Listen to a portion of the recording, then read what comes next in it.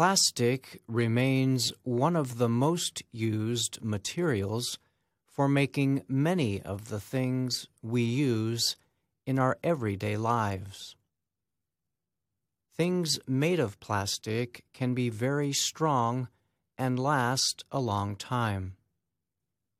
They also do well in extreme heat and cold. Plastic is also much lighter than metal and can be easily formed into different shapes. This makes the material ideal for countless uses across many different industries.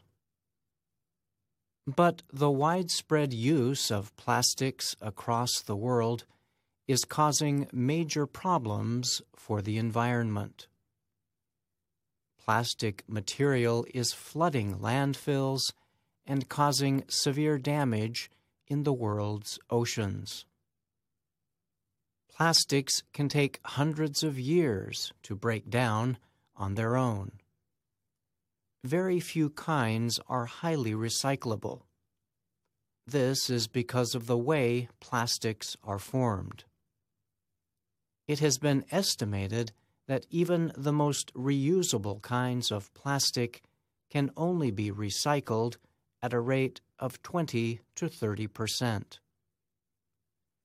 Even when recycling is possible, the process is costly, can use a lot of energy, and in many cases produces poor quality materials. But a team of researchers working at the U.S. Department of Energy says it has created a kind of plastic that could lead to products that are 100% recyclable. The team works at the Department of Energy's Lawrence Berkeley National Laboratory in California. It recently reported the discovery in a study in the journal Nature Chemistry. The researchers say the new material is a plastic polymer called polydicotonamine, or PDK. The team reports that the material can be broken down in parts at the molecular level. It can then be built up again to form plastics of different shapes, textures, colors, and more. The researchers say this process can be repeated over and over again without the plastic material losing any performance or quality. Most plastics were never made to be recycled, lead researcher Peter Christensen said in a statement. Christensen works at Berkeley Lab's Molecular Foundry Center. But we have discovered a new way to assemble plastics that takes recycling into consideration from a molecular perspective. The team explained that all plastics, from water bottles to automobile parts, are made up of polymers with a molecular structure. These polymers are made up of carbon-containing compounds known as monomers. Many plastics have different chemicals added to them to make them more useful and powerful. The problem is that these chemicals attach to the monomers, which remain in the plastics even after the material gets processed at a recycling plant. The research team reported that with the newly discovered PDK material, the monomers could be recovered and separated from any chemical additives. This part of the process would involve putting the plastic material into a highly acidic solution. Brett Helms is a scientist at Berkeley Lab's Molecular Foundry who worked on the study. He said the team is interested in the chemistry that can redirect plastic life cycles from linear to circular. This could be especially important for materials that currently have very few recycling possibilities, he added. Next, the researchers say they plan to develop PDK plastics with a wide range of thermal and mechanical properties. These plastics could be used for many kinds of cloth, as well as things such as 3D printed materials and foams. In addition, the team is looking to include plant-based materials in the process. Helms said the world is currently at a critical point at which new recycling plants and processes need to be developed and modernized to deal with long-lasting plastic waste. New recycling centers could be designed to recycle or upcycle PDK and related plastics. Then we would be able to more effectively divert plastic from landfills and the oceans, Helms said.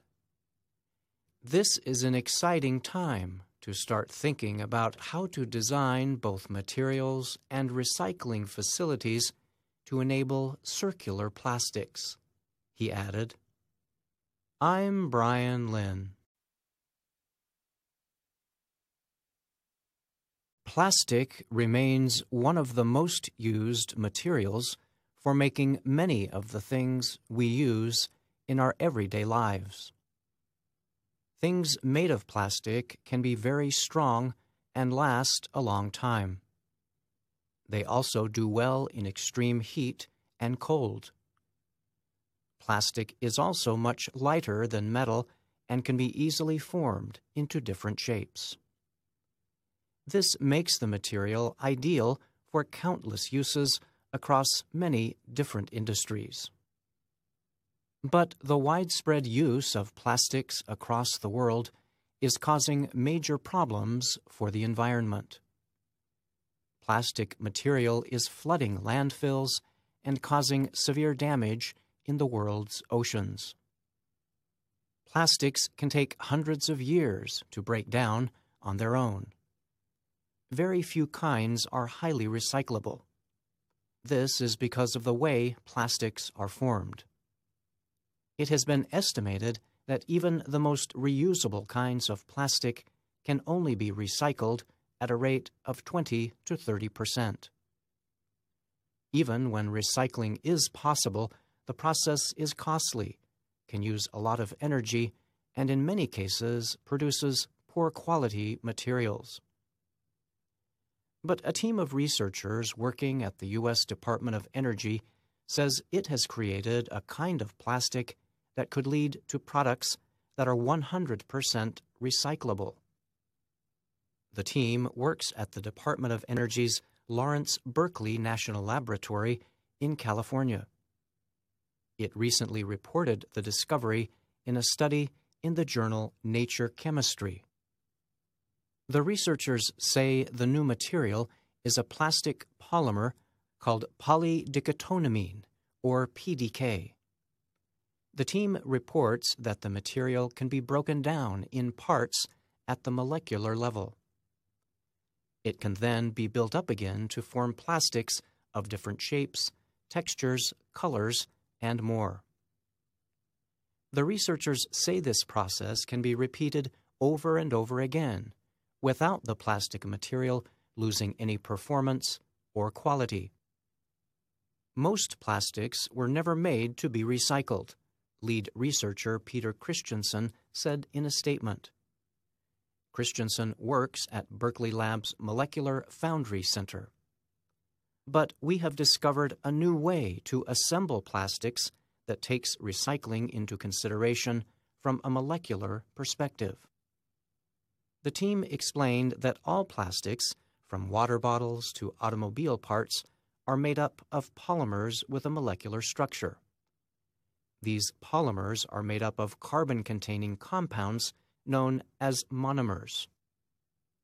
Many plastics have different chemicals added to them to make them more useful and powerful.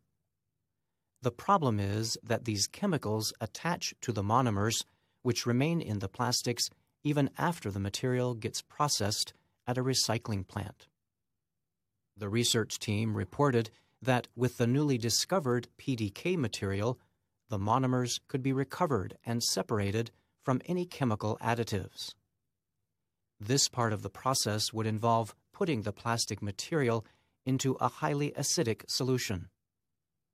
Brett Helms is a scientist at Berkeley Labs Molecular Foundry who worked on the study. He said the team is interested in the chemistry that can redirect plastic life cycles from linear to circular.